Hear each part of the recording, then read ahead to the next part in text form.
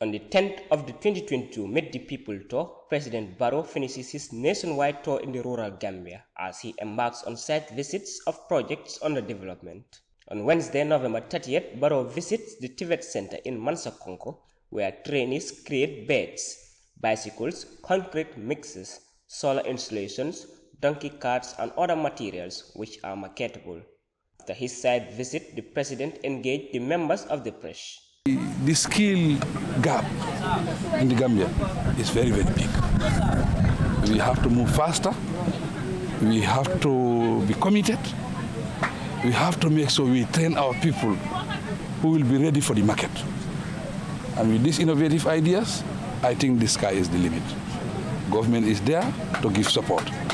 Moreover, the President proceeds to the Farawa Bantang University campus, where extension of the tertiary institution is under work in process. In an engagement with reporters, the President highlights the importance of the institution and says the inadequate space warrants the extension of the institution to enable students with effective lectures. Structural development is key and is important. It creates the environment, a conducive environment for the students and for the teachers. And this is the permanent home of the University of the Gambia. We are having a problem of space. Now we are creating enough space for the students.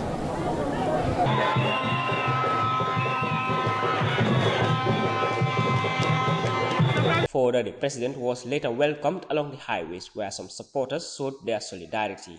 In his concluding interview with the press at the State House, Barrow expresses delights after completing his tour in the rural Gambia, which he believes was a fruitful dialogue between his government and the Gambian people, stating that they were able to put the message across and the people have admitted to his government's efforts. Likewise, some challenges were also outlined in which his government's continuing progress will ease difficulties of livelihoods. Basiruka for N24 News.